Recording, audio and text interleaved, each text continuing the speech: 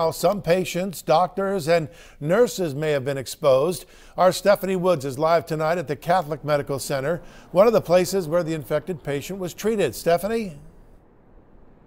Tom, health officials say that if you visited certain clinics at this hospital or at Dartmouth-Hitchcock in Manchester, you could have been exposed to the human itch mite. Now, while they stress that scabies is not life-threatening, it is something that can get under your skin.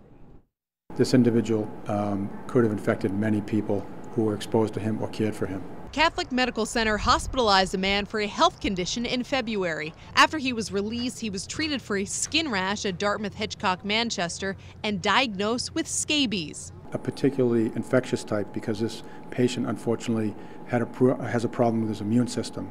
So he represents a very big infectious concern for those who may have cared for him and were exposed to him by virtue of being on the same unit. Although scabies is common, this patient had crusted scabies, which can be transmitted by a casual touch, such as a handshake. Chief Medical Officer William Goodman says this patient was infested with thousands of human itch mites, which can live on a person for as long as 2 months and survive on fabric or furniture for more than 72 hours. Mites grow and multiply out of control, and because there's such a large burden of mites, they can jump and infect other people very rapidly. Goodman says anyone who visited certain CMC or DH Manchester clinics from December to March should use a topical cream medication as a precaution, since scabies symptoms can take months to develop. We've had a few people, coincidentally, who cared for the individual and have a rash, but so far we haven't found anybody with scabies causing their rash.